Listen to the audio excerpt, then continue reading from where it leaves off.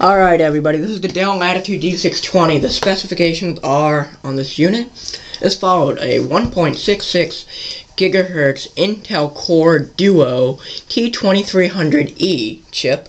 It's got a 2 MB L2 cache and a 667 FSB front side bus. 1.5 GB of DDR2 RAM, 40 GB serial ATA hard drive at 5400 RPM, and you don't have Bluetooth on this machine, but you have an Intel graphics media accelerator GMA 950, and you have the Intel 945 GM chipset.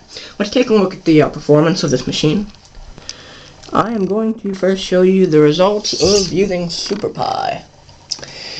The calculation to 32 million digits, it says 27 seconds, the initial value finished, 1 minute and 42 seconds, loop 1 finished, 3 minutes and 17 seconds, loop 2, and finished, and we go all the way up to 7 minutes to finish loop 5, 7 minutes and 31 seconds.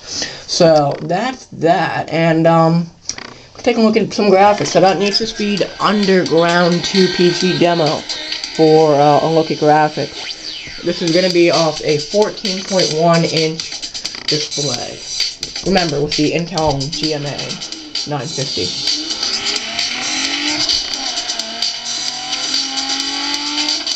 I wonder if I turn off the light, if that gives you a cooler look at the screen. I want to make sure the camera can still record it.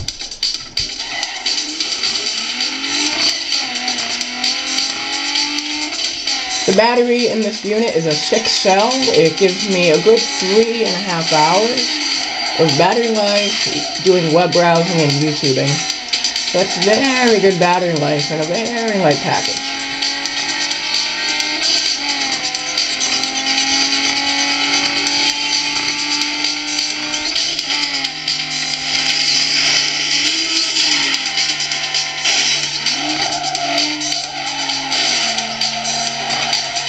So, computer, very nice. As you can see, I will be upgrading to a 160 GB SATA hard drive from Western Digital with their Scorpio series. I will be getting the, it will spin at 7200 RPM. I'm also going to get a 2 GB RAM stick to put in this thing. It has, currently, it's got a 1 GB RAM stick and a 512 GB RAM stick. I'll just add, I'll replace the 512 with 2 GB, so I'll have a total of 3 GB of RAM in this notebook. It supports up to 4, however, if you want to add more than 4, if, you know, the modern computers now, you would need a 64-bit processor. The Intel Core Duo is not 64-bit, however, the successor to it, the Intel Core 2 Duo chip, is a 64-bit enabled processor, but you can upgrade this to a 64-bit Intel Core 2 Duo chip, which is rather cool. So that's a look at Need for Speed Underground 2 PC demo. Let's turn the lights back on.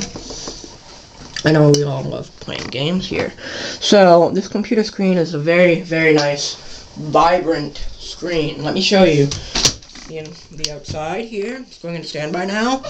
You have a vent. Tick.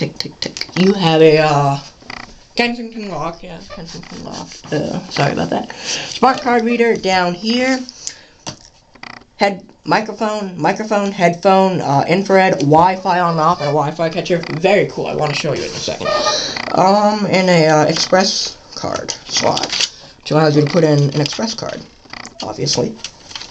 Pop that in on the front. You got a speaker on the right side. 2 USB ports, DVD-ROM and a CD-ROM and a CD rewritable drive, and also replace it with a battery.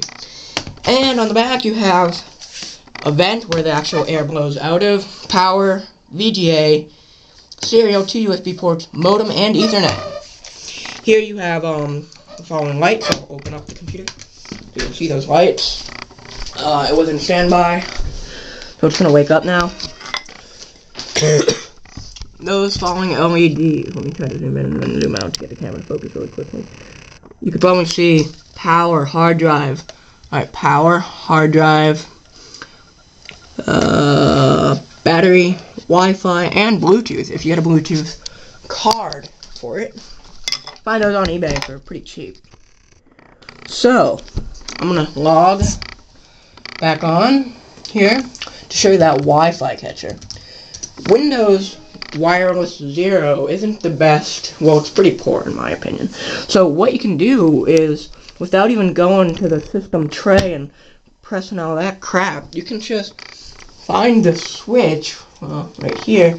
Oh, let me find it here. Okay, there we go.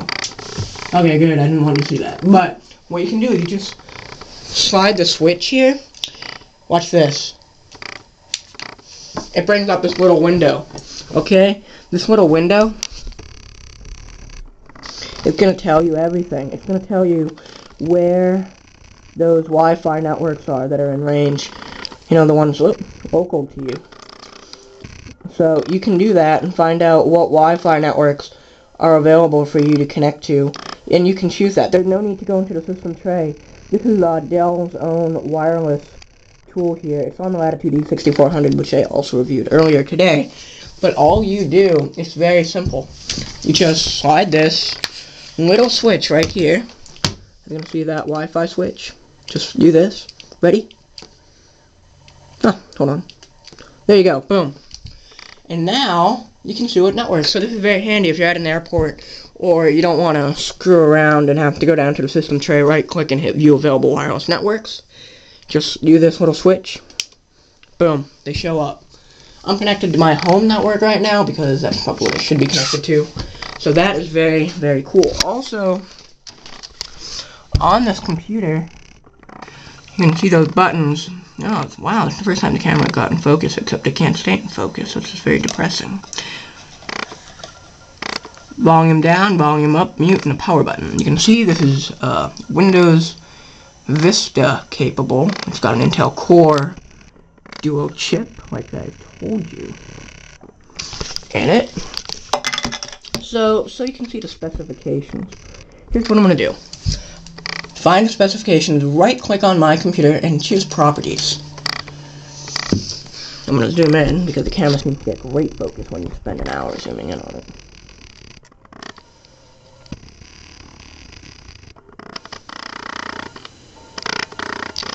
Too bad I can't read that.